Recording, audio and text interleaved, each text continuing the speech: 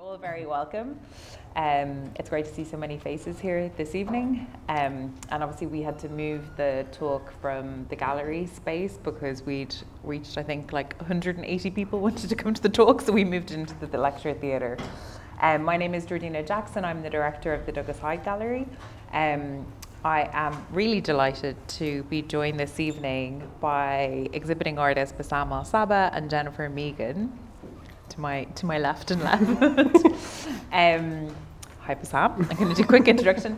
So Bassam Al-Sabah works across digital animation, painting, sculpture and textiles, creating visions of resistance, transformation and queer possibility. He completed a BA in Visual Arts Practice from Dunleary Institute of Art Design and Technology in 2016, not so long ago. And recent solo exhibitions include I Am Air, Gasworks in London and the Delaware Pavilion in Sussex, Dissolving Beyond the War Moon Solstice Art Centre, and it's nice to see Belinda here this evening, and Illusions of Love Died by Sunset at the Lab in 2018. In his current exhibition, It's Dangerous to Go Alone, Take This, Al-Sabah transforms the gallery into a fantasy dreamscape, embracing the shape-shifting potential of computer-animated worlds with a series of new sculptural works and a new CGI film at its centre. Al-Sabah builds a world in which selfhood and queer possibility intersect, where multiple intersectional glitches occur within the body, gender, and within internal and external worlds, and ever-present technology. These glitches, or forms of discontent and unraveling, push and challenge preconceived narratives and habitual perceptions of masculinity, taking viewers through a spellbinding journey of metamorphosis and fluidity. The title piece, It's Dangerous to Go Alone, Take This, is an ambitious 30-minute long CGI film featuring ever-changing cinematic sequences from an imaginary video game, which follows the ambiguous hero undergoing numerous metamorphoses. Combining fantasy, erotica, and body horror, the film unravels and challenges the amped-up constructed masculinity that video game avatars embody, as well as the associated idealistic connotations of progress, growth, and transformation. Here, external worlds merge with internal ones, and the body's selfhood untangles from surface and emotions, fluid and technicolor form. And we'll go through this in more depth as part of the talk. And hello, Jennifer. Hello. Jennifer Mehigan is an artist and researcher, initially trained in graphic design. Her work spans multiple disciplines, and I think it's probably the most expansive. And I think we decided to leave one out when we were writing the bio, because it was like, maybe there's too many. So we have merging 3D modeling, sculptures, filmmaking, painting, scent, text, parties, floristry, and flower farming. It's a very robust list. It's impressive. She regularly creates work in collaboration with Bassam Al-Sabah, and some of you may have seen the works that they've worked on together, and we'll talk a little bit about this as well. And recent exhibitions include Speech Sounds, curated by Irla McPherson at Visual in Carlow, Crematorium in 2 and Transmedial in Berlin, Crematorium at Pia Squared in Belfast, and she's based, well now is based in Limerick, no longer between Belfast Loss, anyway. Jennifer uses Gallery 2 and its multiplicity, bringing forth ideas of fields, graveyards, historical landscape, painting and fantasy. Nightbloom Chokehold explores flatness, alluding to surveillance, the screen as frame, and persistent image economies. Through the use of artificial intelligence, 3D software, and poetry, she has created sculptures of digital paintings that occupy the gallery space and explore the limitations of the digital realm, focusing on how it misunderstands and misrepresents queerness and femininity. Based on ongoing research into women post-famine who rendered themselves invisible and unknowable. Just in case there was any question about who the artists were. Nightbloom Chokehold juxtaposes legible images, familiar flying horses and AI-generated family portraits in sculptural form, alongside illegible images created by inserting poetry and perfume descriptions into text-to-image generators. Cross-pollinating ideas of femininity and the economy of contemporary images results in feral and surreal arrangements that lean on erotically charged scenes that illustrate an array of power dynamics. I mean, in some ways it's funny that that image of the two of you came up as part of it. I forgot to mention that it was there before we went into the talk. But I suppose in many ways the opportunity of being able to talk to the artist is also being able to talk about the kind of process of developing this work. And I think it's, you know, obviously these conversations have been ongoing for kind of 2 years, a year and a half.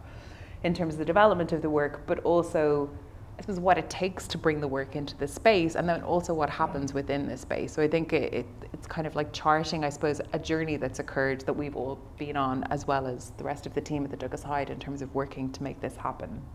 So I suppose I'm going to begin with the question to both of you. And we will have time for questions after an initial series of questions for me. So your practices concurrently, both of your practices concurrently mobilise the space of the virtual and the real. Furthermore, the problems inherent in them and the glitches between these spaces underlines all of your work. What fascinates you each about the virtual, and what drew you to these spaces in particular?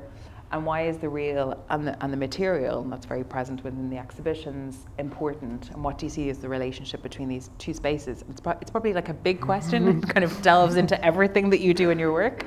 Who would like to go first? You. Can you hear me okay? Okay, well, thank you all for being here.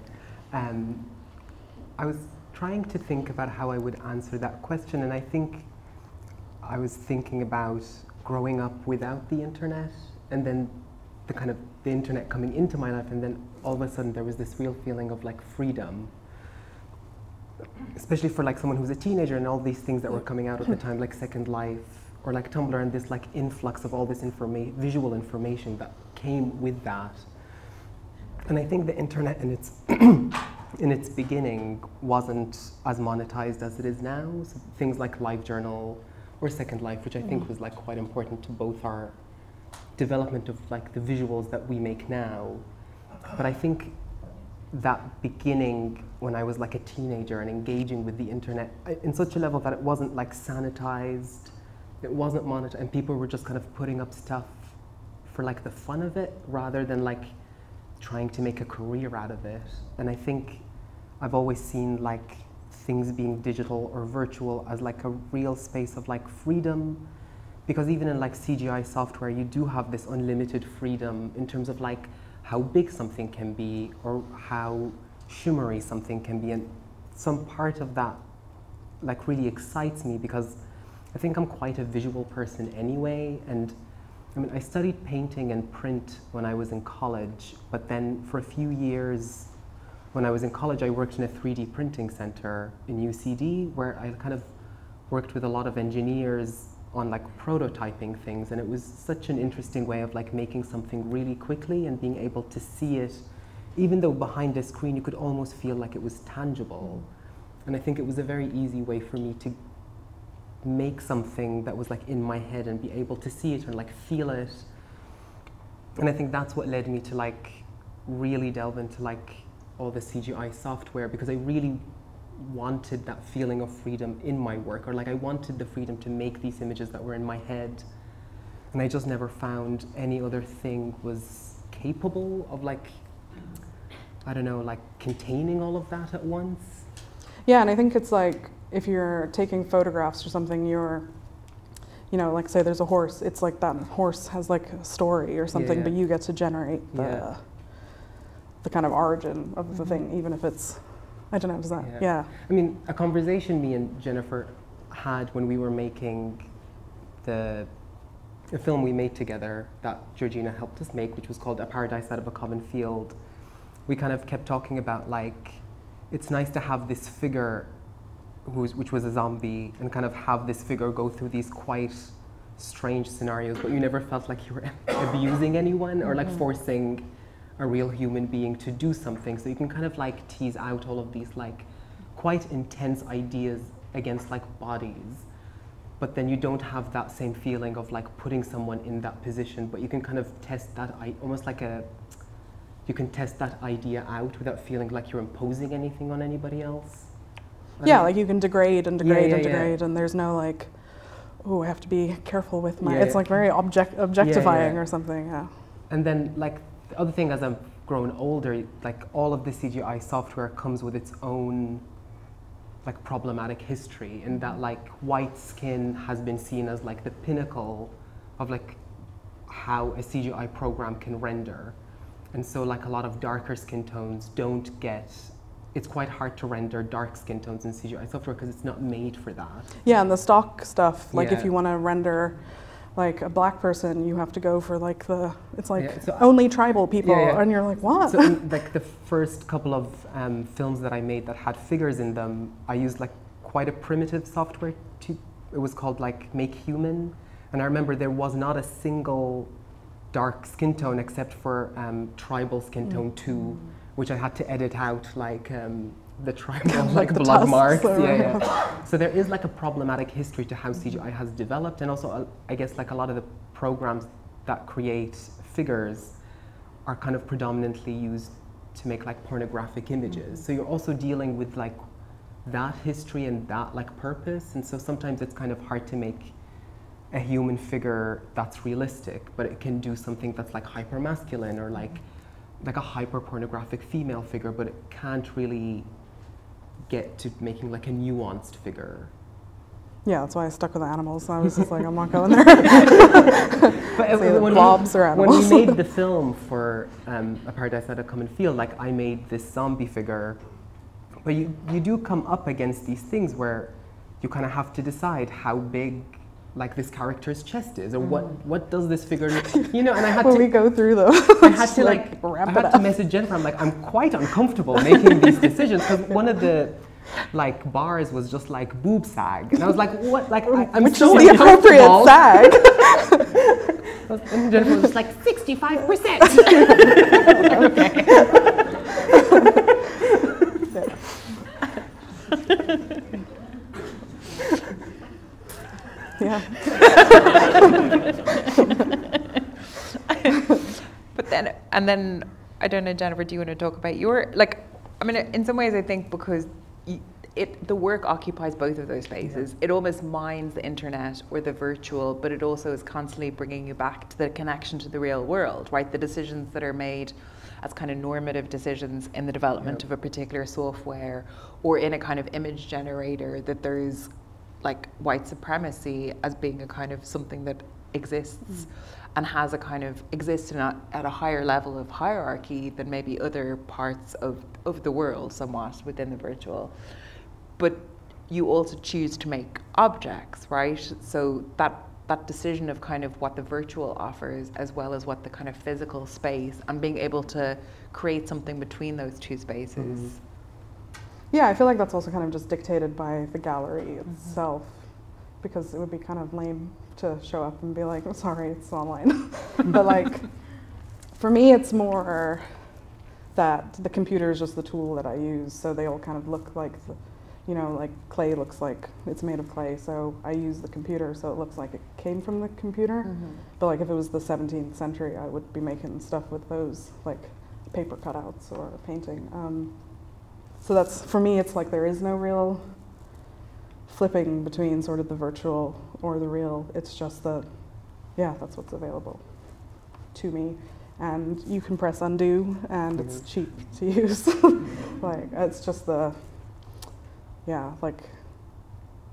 I find the gallery space really sort of dictates that it is an object, but there is still like that relationship with the object, or the image becoming the object, like a painting feels important still.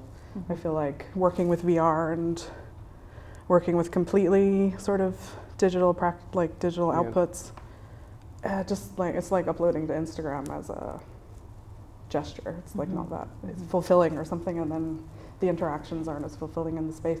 Like the space dictates for me the sort of, so the real is, it's kind of heavily weighted, it's all in the real, and then the computer's the tool. I feel like I said that like 10 times, sorry.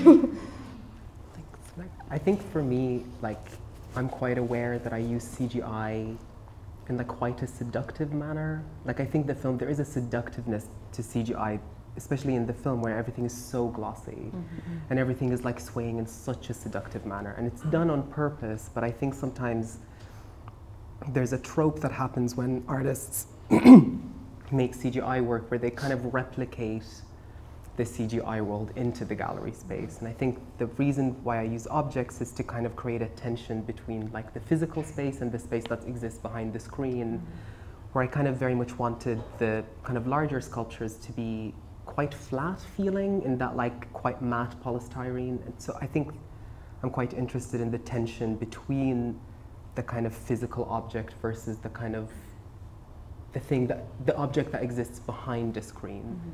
And I think that I'm aware that like my work could be quite seductive, that I think I want to use the kind of physical objects to almost break that seduction, but also create a tension in terms of like how the scale is seen in the film.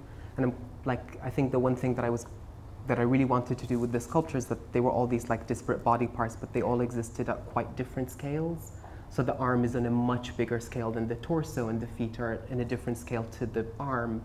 And I think that creates quite an uneasy feeling when you're looking at the figure, and the figure is quite oversized in contrast to the landscape that's in the film. So there's all of these like, I think it brings your attention to like the decisions that have been made to create the film, like all of these scales and all of these quite specific decisions that you have to make, because like when you're rendering flowers and grass and like human hair, they're all simulated separately, and there's like all this process of trying to get everything to feel like it's in the same world.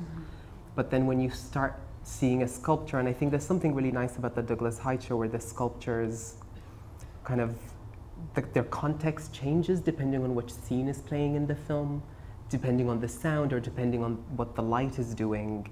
And I think there's something interesting that the sculptures, there's like a conversation happening between the sculptures and the film that feels like it's ongoing while the film is playing. I think there's something interesting in that as well. I don't know if I answered your question, but that's what I'm going with. Thanks for that. No, I mean, I think I remember when we were installing, we also had that idea of like placing the fly up on the wall, and kind of all of these flies that appear, but they're almost too far away from you to kind of touch. There's something about that idea of something that kind of is hanging around, but you don't want it to be there anymore, but you can't quite, like, you know, the fly that always goes at least an arm away from where you can, you know, move it out of the way. No, that's interesting. I'm gonna ask a few questions to Bassam and then go back to Jennifer. The three. Bye. This kind of follows on Bassam. The glitch is a central part of your work, a way to disrupt the normative within game culture and gender norms.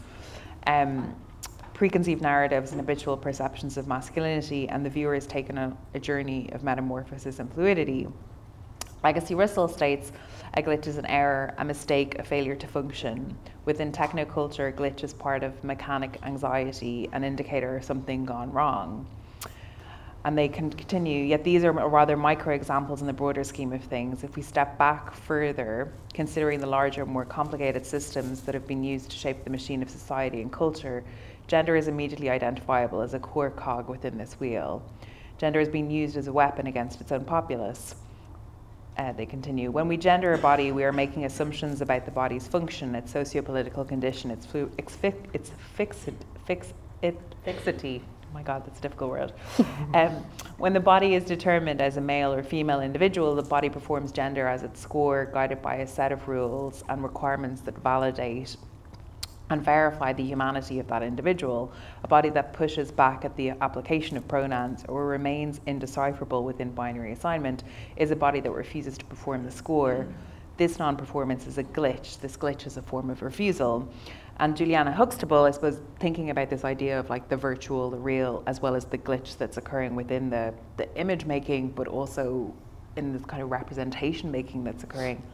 Juliana Huxtable kind of talked about the idea that, along with many other artists, that the online space is a site to represent and reperform the gender identities. The internet represents a tool for global feminist organizing and an opportunity to be a protagonist in one's own revolution. It's also a safe space, a way not just to survive, but also resist repressive sex gender regimes and the antagonistic normativity of the mainstream. The glitch is something that's appeared in your work for quite a period of time, but I think in many ways with the more recent film, it's much more evident.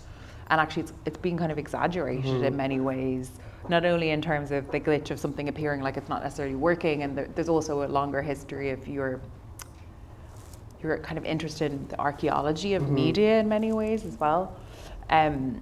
I suppose, what's the importance of the glitch, or what interests you in that glitch in terms of, and then also this idea of like, what is that relationship to gender? Because I know that's another part of the development of this work.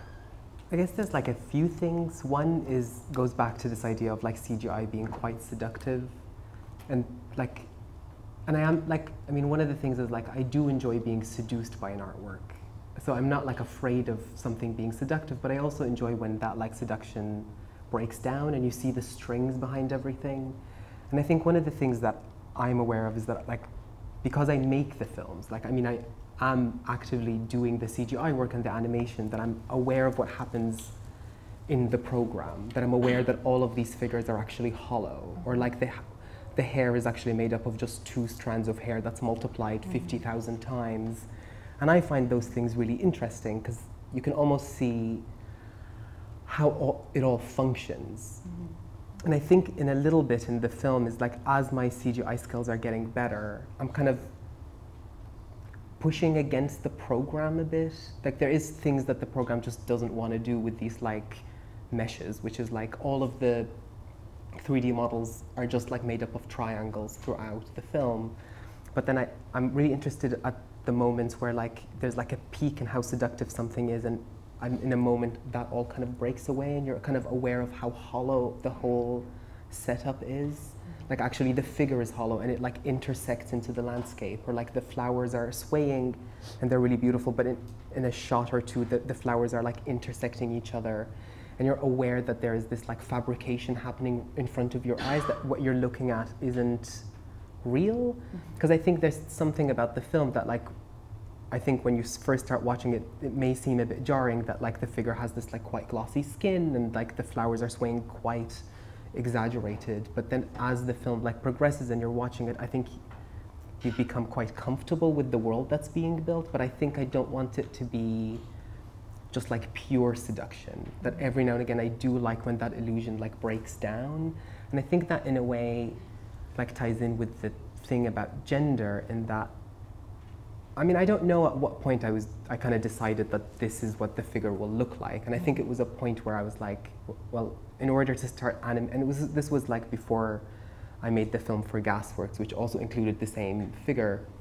And I was like, well, in order for me to start making this work, I just kind of have to make a figure. And I kind of went through a couple of months where first I was going to make this quite realistic looking figure, but then it kind of looked a bit comical because the program just couldn't make a realistic looking figure. Like I tried to give him a bit of a belly and then that didn't work. Or like tried to make him like just not so, not skinny, but just so, not like so perfect. Because I think there's something about CGI that it's quite hard to make something look not perfect. And I think there was a point where I kind of decided that the figure will be just kind of this kind of basic male figure. But then like throughout the film, I think there's quite a discomfort when the figure becomes hyper masculine. And I think the only time the figure feels comfortable is towards the end of the film when he's like growing flowers out of his body. So I guess I'm interested in this idea of gender through like a fantasy or like a sci-fi lens, about like not even like outside of like a non-binary, but just even like outside of like a human idea of gender.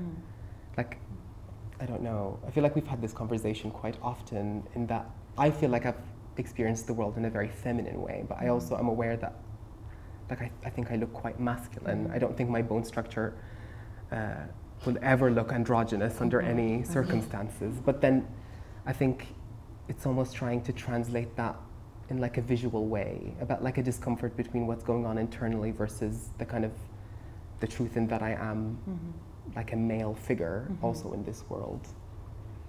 And is that something, I suppose, particularly with this film, the notion of selfhood, or that idea of the emotional, actually? Because say in comparison to I Am Air, where the character goes through these different kind of journeys, in this work there's much more kind of internal world becomes much more visible, and maybe some kind of a struggle that exists as part of that. And I suppose like that idea of the what is on the surface and what is internal kind of manifests throughout the film. That was a very conscious decision. Yeah, and I think I kind of, like I wanted this film to feel quite different from the previous film, and in the previous film I really tried to make the world feel real, like there was like weight to the figures, and the figures the kind of protagonist meets a lot of figures and they're interacting with each other. But I think with this film, I really wanted to kind of have this feeling of almost like weightlessness or like hollowness, that the figure is always orbiting this like idea of just like nothingness. And then in that nothingness, there's just this like huge amount of like internal or like emotional or something that's just almost like non-bodily. But then to also exaggerate the body, like this like the scene of the crying, it just kind of started off as quite a small scene, but then over time it just kept exaggerating it to the point where like the end of the scene is the tears like consuming the body, and then I think part of the film is also about that like interaction, like the internal versus the external, and how you're viewed from the outside versus what you feel on the inside. I think that's what I'm going to go with. Thanks, Bassam. And I mean, maybe that kind of continues on that idea of silence, right? I think we talked about that in comparison to a number of the previous films where you would often use the kind of tropes of game culture and have like speech bubbles. There's very little text within this. Obviously, there's no voice, but then one of the things that gets repeated is this head, heart, repeat. And yeah, maybe the resonance of that particular statement, and just that decision to kind of maybe emphasize what's internal and undisclosed.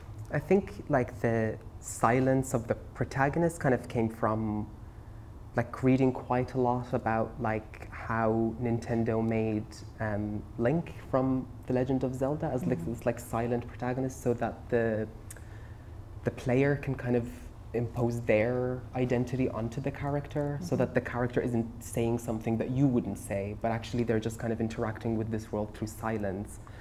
But also I think that like my favorite games to play are the ones that like lead you through the narrative of the game just purely on a visual note. So there's like a few games that do that, whether it's like Super Metroid or like a few of the early Zeldas.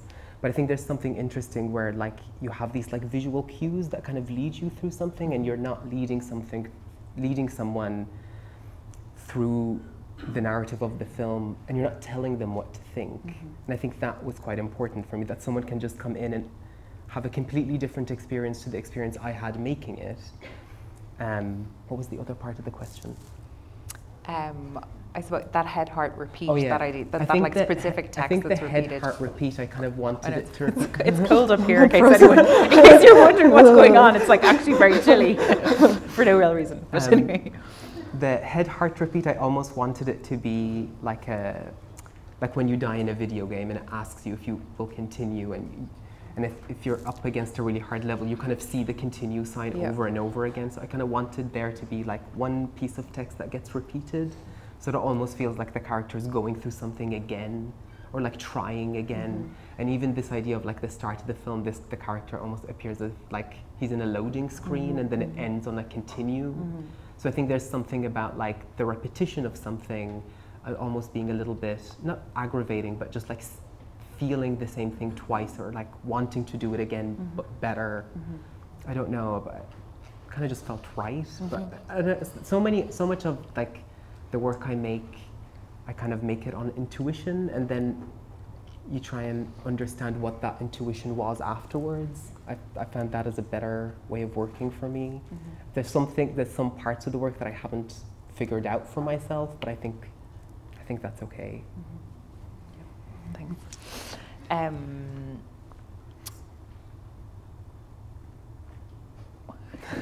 Sorry, questions. I suppose like sculpture has been a big part of your practice, from the enlarged computer game figures, iridescent, that were part of and propped up in the gallery space, that were in the lab, the grandizer, to the large-scale styrofoam CNC cut works, the head, the torso, the Douglas Hyde. Their scale in opposition to the kind of 3D printed iridescent flies and the hands and the flowers that are dispersed throughout the gallery. What draws you to the sculptures? And I think in IM Era, Gasworks and Delaware, there was also the film installation as well as, and the very large film installation. I suppose the one at the Douglas Hyde is like 5 meters wide. Delaware was probably a somewhat similar scale. what draws you to the sculptures and that they're always presented with the film work? I think that there's something nice about extending the film into the gallery space. And I also think that I kind of made the work all at once. So every now and again, there'll be an idea that I'll make into a scene, but then it doesn't work, and then I'll rethink it for like a sculpture. And I guess so much of it is kind of thinking about the kind of tension between what you want to bring in into, as like a physical object versus like the film that's being created. And also there's something really interesting that like I've like sculpted all of the sculptures. Like I have made them, but there's something kind of nice about their feeling so completely like devoid of human touch, that they're these like perfectly formed figures that kind of appear out of a machine. And I'm also really interested, because I did work in a 3D printing center, so I think I'm also interested in like that I make a lot of 3D models, but then there is kind of a point where it's so nice to kind of actually touch it, to actually see it in real life. And I think some like, I didn't actually see any of the sculptures until we kind of started install, and they came in and they were much bigger than I thought. And I just remember the torso came in and his nipples had like popped through the bubble wrap, and I was like, oh God, this is gonna be ridiculous. But I think there's something kind of That was not timed. I think there's something really fun about bringing the digital into the real life and kind of almost seeing the kind of failures of the sculpture. So like say the polystyrene is so delicate that actually like over time, a few of the sculptures from I Am Error and from the Gasworks show in Delaware had actually, they're kind of worn down a bit. And I think there's something nice about the kind of failures of like bringing the virtual into the real world. And even sometimes like the 3D prints will kind of collapse on themselves. Some of them are broken and they're kind of exhibited broken.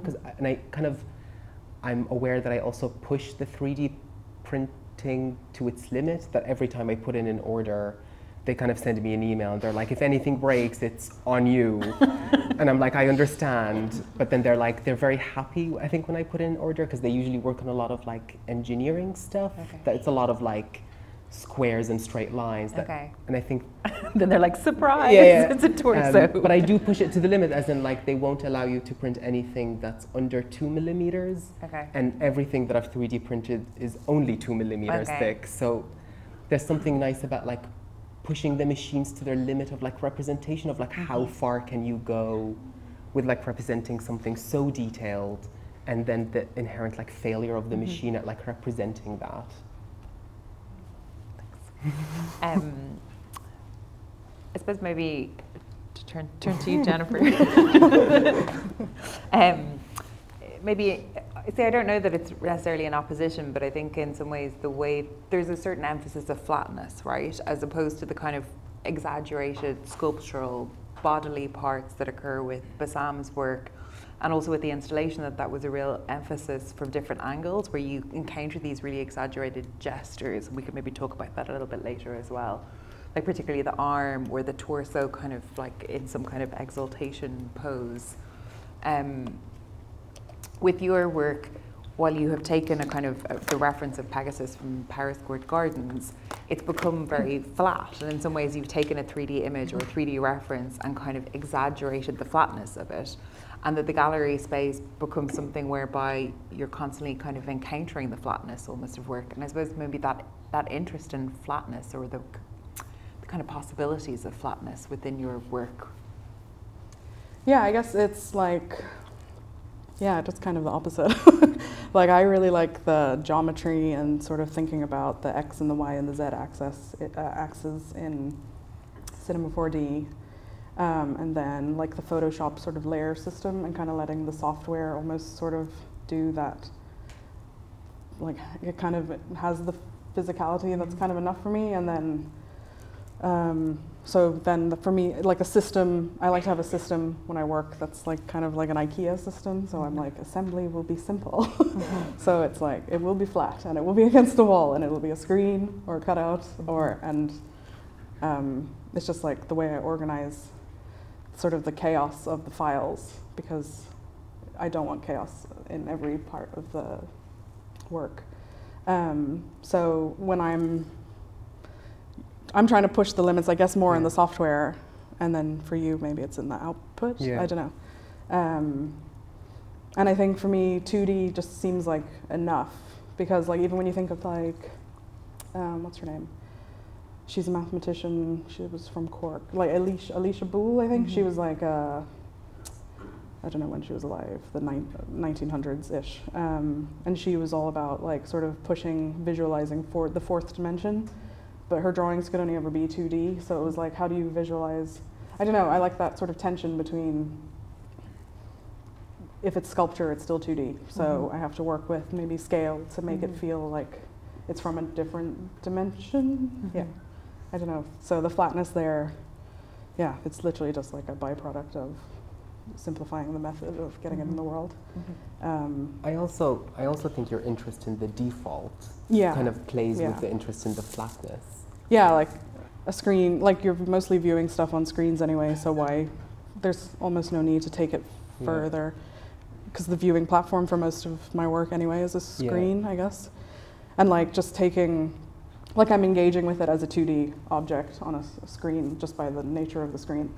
So, and it looks like the software that it was made in, like either like an AI thing looks like it's made with a machine, or Photoshop documents always look like they're made in Photoshop. And yeah, it's like when, like minimalism, I guess. I don't know. It's like just letting a thing be is that minimalism? I actually don't know. I don't think anybody would describe your work as minimalism. I feel like it's really I've never felt so minimal. You're like, and then the flowers, and then just throw stuff in the space. But yeah, I guess then choosing to work with like found objects then, as a default, again, it's just like letting the things be what they are. Yeah, and I also think there's something interesting about when you bring in like a 3D model into like Cinema 4D, which is the program we both use. You are looking at an object behind the screen. And I think there's something interesting about Jennifer's work in that like the sculptures and the paintings and the videos are all made on the same software, that they're just presented differently, yet they're all flat. So like the painting is flat. But it's also like 1,600 layers, like like pushed together. There is this kind of return to like flatness that I think relates more so to painting. This like... Yeah, and I think then paintings represent relationship with the land. Like when I think of a paint, I kind of interchange them all in the system where I'm like, oh, it could be like, that's when you go through the list of like the flower farming and like they're all, to me, it's like a default, which is like a rectangle. So that I'm thinking about like the layers to the land and the soil, and the thing that's on the surface is kind of just one component of it, and then there's loads of, it kind of like expands the image and then contracts it all in the same, I guess the printing is the contracting, but the software is like expanding the image or something. I think. you know best. You know best. Apparently. And I suppose, it was interesting working on the exhibition with both of you, because in some ways there was long conversations with Bassam about masculinity, and then with Jennifer there was long conversations about femininity, and we were talking about like performing gender. Not necessarily performing gender, I would say, but then you talked about, one, you have this long-standing interest in this kind of women-only communities that developed during the famine in Ireland. After the famine.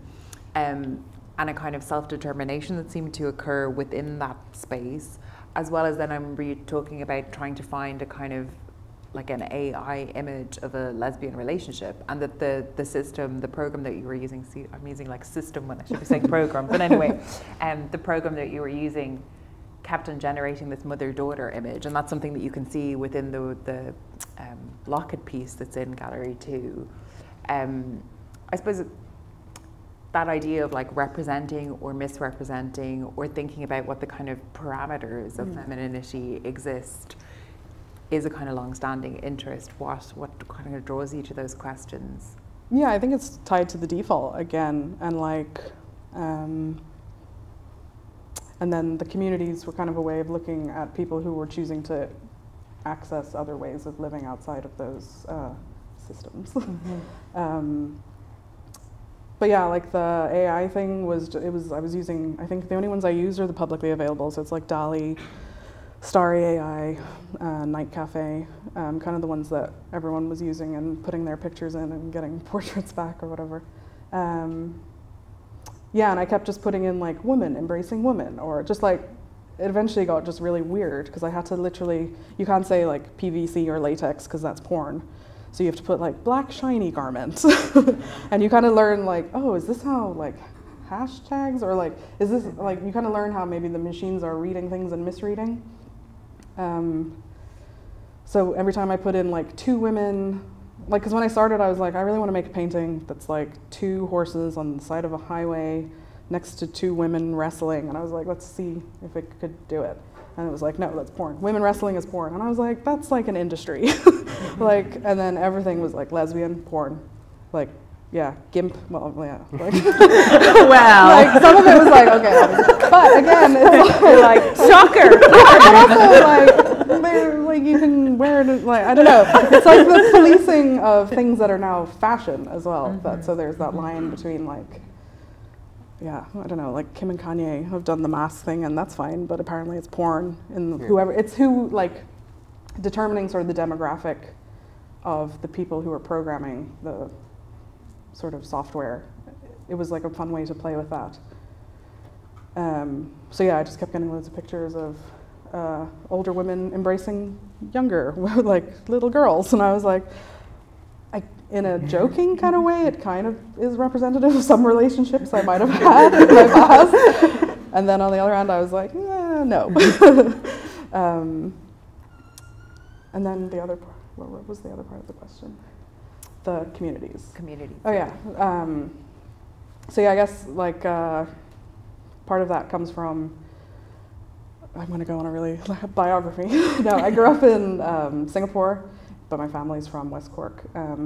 So I remember, obviously in Singapore, it's like a benevolent dictatorship. There's very strict rules. And everyone kind of adheres to the sort of social structures that are put in place because you get like a good quality of life out of it, for the most part. That's a wide generalization of a whole country. But I remember when I was a kid, when you would go drive out to the zoo, there was a huge bit of rainforest right next to like a field of satellite dishes that were communicating. I think it was for the internet or something. And there was a group of people who lived in the forest who kind of rejected the economy and the sort of standards where every building had to have like 5% Malay or 10% Hindu or whatever you identified as to keep the society moving fluidly. So they would just like sell cigarettes illegally and kind of live off the grid. And then I went to North Carolina and learned about, I was just there for my brother's wedding. And went to Great Dismal Swamp, where I also learned about sort of a stop on the Underground Railroad where people would escape slavery and live with sort of, there'd been a history of Native Americans living there to kind of avoid being found. And then the same thing was happening. And so it was, again, like this kind of trend where I was just interested in people who were just choosing to live off the grid, but not in a way that like the YouTube algorithm promotes of like build your own house and it's always like a white guy with a dog. So it was like, yeah, and then I was like, oh, I'll just look in Ireland and see who I can identify, and actually found quite a lot of particularly groups of women who just chose to sort of ignore what was being dictated, these very sort of narrow set of parameters that women had to kind of adhere to in the 1860s and on. And some of them were still groups that were going and were still alive, so I was able to email them, like their forward-facing representative, because they're top secret and you're basically never allowed to know them. And I kind of got this, I was like, because of abstraction in my work and the role of that, and that kind of barrier with like not really letting someone know, like, yeah, like just keeping things kind of secret. I was like, I could kind of relate to that, and I wanted to, yeah, use the sort of the paintings in the show to kind of be like, oh yeah, I'm talking about bodies, but not of, I don't know. It was like the first time I put a human in a show, I think, actually, maybe the second. So it was all like coming together, but I'm still not sure I could explain what the show actually does or is. That is. That's a long-winded answer, sorry. But there was also, what's the name of that goddess cult? The ones that made the video game? think you talked with their leader. Yeah, that's one. Yeah, Silver, Silver Sisterhood in Donegal. Yeah. They're super interesting. Yeah, they're like a Victorian LARPing lesbian femdom cult. I guess that's probably an oversimplification. They made a lot of, like, not a lot. They made a few games, like role-playing games. Yeah. And they still exist now, but no one knows who or where they are. Yeah, they took over the house in Donegal that the Primal Screamers were in, if you know that cult. I don't know if they're cults. What is a cult? We can get it. I feel like there's many different journeys that we can go down at this point. I'm going to maybe ask one more question and then open it up. I'm just conscious of time, so I'm going to open it up to everybody here. But I suppose I'm interested in, well, like, one, it's very evident sitting here with you, and any time that I've spent in your company is that you're very close friends, but also that you have collaborated quite a lot on a number of different film works, as well as like having this ongoing conversation. And the Artist Eye series invites the artist who's exhibiting in Gallery 1 to invite an artist of kind of influence or importance into presenting Gallery 2. How did you first come to kind of collaborate? If that's a story that can be told. I needed help. And then I suppose, what do you each gain? I'm conscious that many people here in the audience might also be artists. Like, what do you gain from the collaboration? Because it's not necessarily that you've collaborated once and then that was it. It's like you have your own independent practices, but then at times you come together and work together. So just to maybe talk a little bit about that. I think we met through someone and then found out we just used the exact same set of software, but then ended up with such wildly different results. Yeah, and I kind of gave up using the software, and I kept like, I couldn't pirate the right one, and I'd come to you and I'd be like, can you send, like, it was just like a lot of, like, oh, I need to do this, like, how do you do that again? And then you'd be like, will I just make it? Will we just do it together? And then it was like I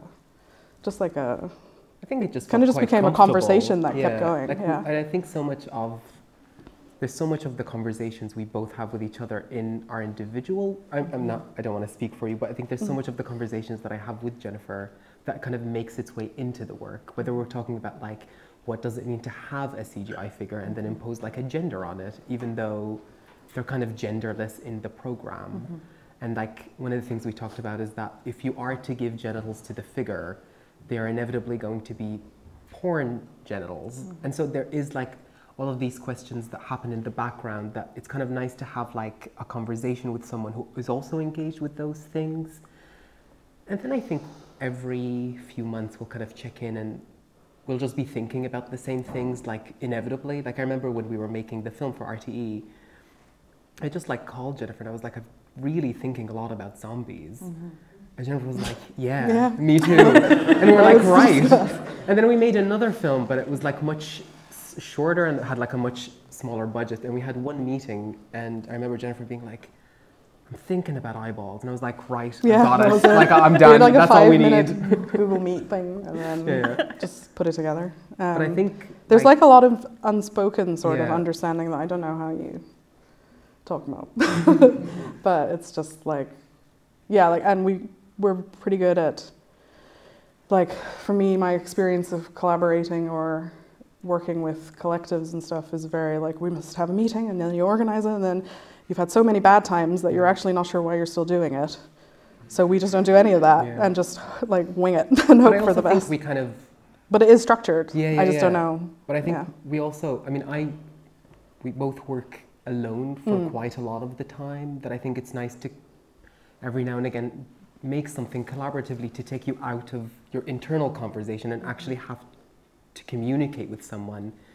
And then it's also nice to not feel the weight of the work is just on you, that you can make work with someone, and we're more playful, I think, when we make stuff together than in our, like, but it also is going to be very serious, but like the process is playful. But I think like after the last couple of years, and we were just talking about this before the talk started, like I kind of don't have another like solo year in me. Like I kind of want to make work with someone. And so, I mean, like we're going to work on something over the next year that kind of overlaps so many of the things that are in both these exhibitions that kind of are coming together, whether it's like the idea of the garden and the idea of like femininity, or like Yeah, no, and I think we kind of tease the opposite things out of each other. Like, I don't like working with, I didn't like working with the human body. And then when we worked together, I was like, oh, actually, it's just like another sort of material. Yeah. And you were very sort of human, robot, cyborg based, and then animals kind of crept in. So I think there's like a, like, but there was just like a. What's this so funny? I'm just talking. But yeah, but okay. Good, thank you. You're welcome. Are there any questions from the audience? Oh yeah. We'll have to share a mic, Jennifer. You hold it. You'll probably. There's, oh yeah. To be like Owen. You raise your hand for Owen. It's so cold. Yeah, at the end, the back. Oh. Just try actually. Yeah, I think we need one here. Oh, you do it. Yeah, I think we need three more. This is actually just for Bassam Al-Sabah, just like a process question for the styrofoam pieces. You say they only just arrived in. Were they sculpted by like a separate company, or was it 3D printing, or what? Yeah, there's a company in Limerick called Odyssey Studios, and they do a lot of like special effects on film and make a lot of props, but they have like a 5-point CNC machine. And I kind of contacted them like quite early, like a few years ago, and I just kind of wanted to, I was like, would you be able to make these things? And I knew they're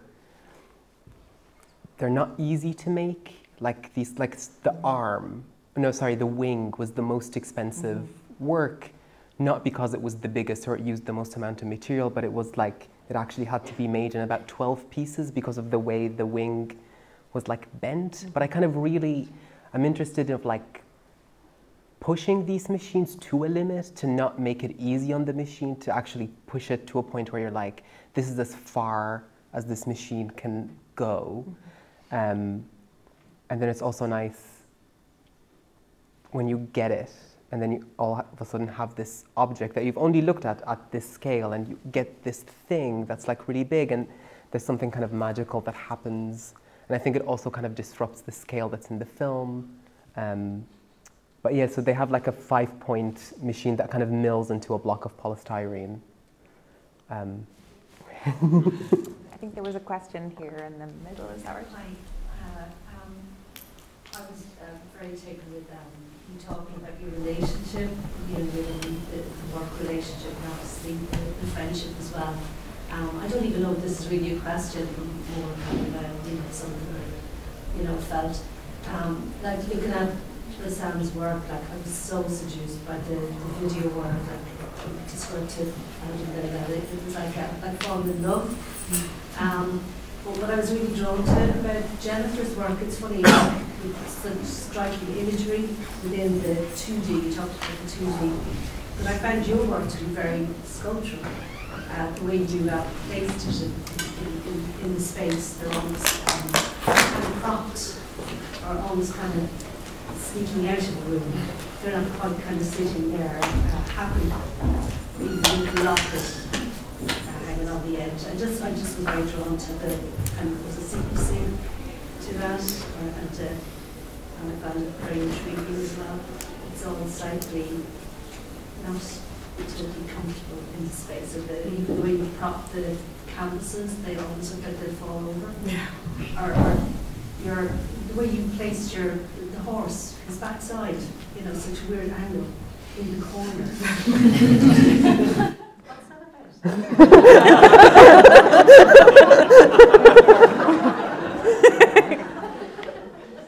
Yeah, I don't know. No, it was more like I was kind of playing off the sort of the mother-daughter special thing of the locket with the 2 horses with scale.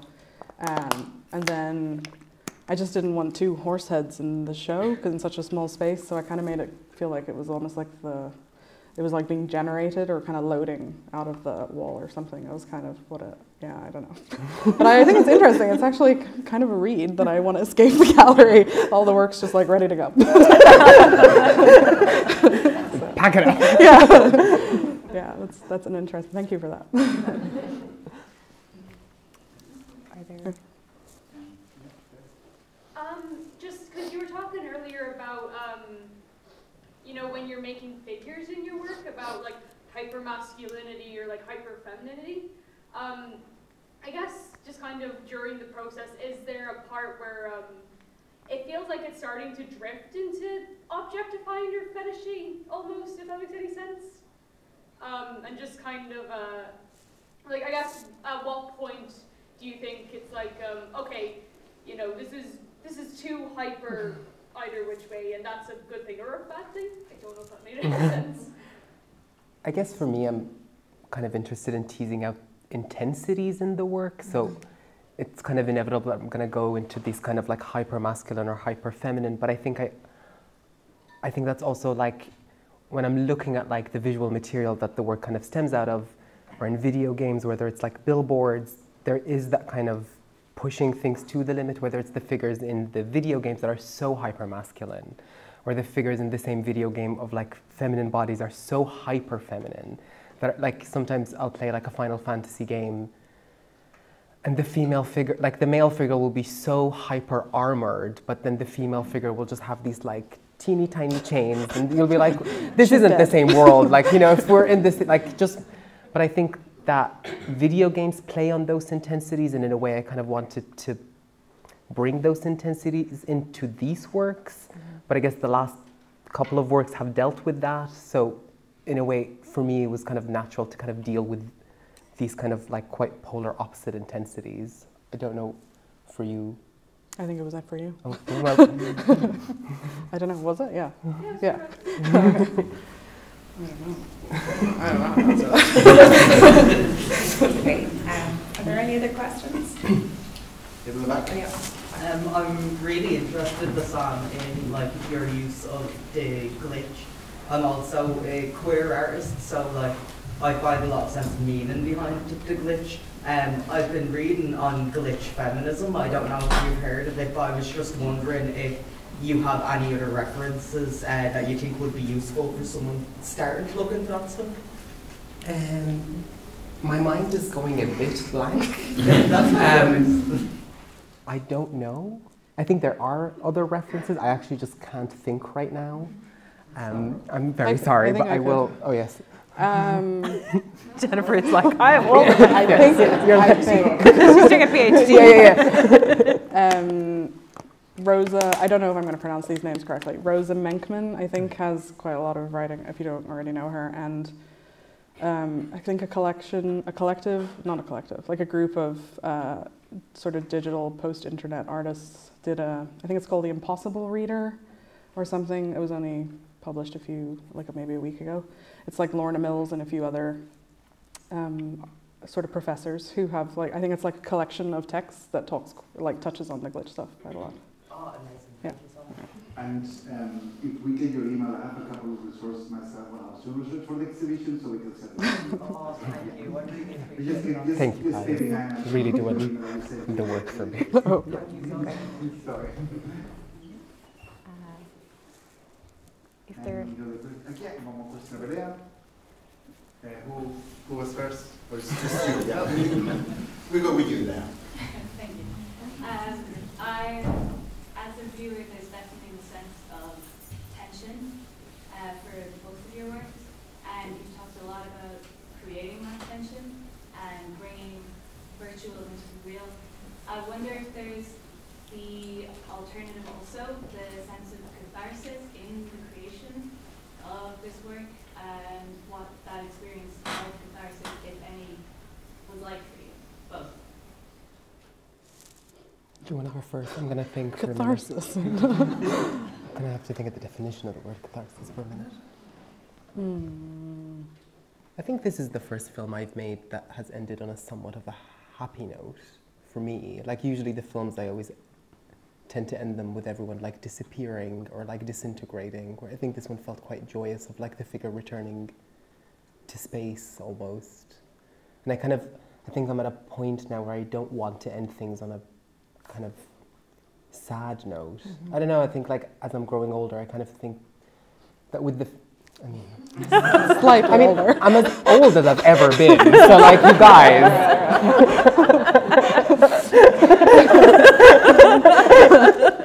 I don't know, I think when I was younger, like even like the film from the lab, which was like a recreation of our old home in Iraq, and then my grandmother speaks in the end. I just remember everyone in that opening like crying, and I found that too intense. And I think there was a point where I was like, I am making these quite like heavy, like almost like sad works. And I think there was a point where I was like, you can still kind of deal with those intensities, but you can also, I think it's important to show kind of like a joy, even through this kind of like sprouting. And I think one of the things that like both me and Jennifer always return to is this idea of like a garden, or this idea of like a plant. And I think there's something about like regeneration in the work that I think is a bit cathartic, that there's this idea of like decomposition or things kind of falling apart, but it always kind of goes back to this idea of something growing out of that decomposition. Yeah, I think it's kind of the garden thing for me too. It's more like the gallery sort of moment is like summer. So yeah, it's like you put it like the burst of energy, and then the sort of, this is very cheesy, like, and then it blooms. But, and then there's like the whole process after. But yeah, it's kind of like, for me, giving them an object, like, yeah, it's kind of like the end of their life, but also, yeah, I don't know. I think it's just giving them life. Not like, it's kind of like why you even use the software in the first place to create this thing that didn't exist, but like neither of us like want children or anything, so it's like, all right, I think I've grown quite empathetic towards the figure in the film, that I kind of don't want him to have a bad ending. I don't know, after a while I've become quite like fond of these figures that we end up making. Yeah, I really feel like with the horse too, I feel like my children are, I'm like, I have a sad emotional attachment to that horse in the room, the big one. Like, what if it was real? What if if we come in tomorrow and there's like hay in front of the horse, and you're like, Jennifer. There was one question somewhere in there about Okay. We might just leave it on the very hopeful note about the garden and emotional attachment. Thank you so much, Jennifer and Bassam.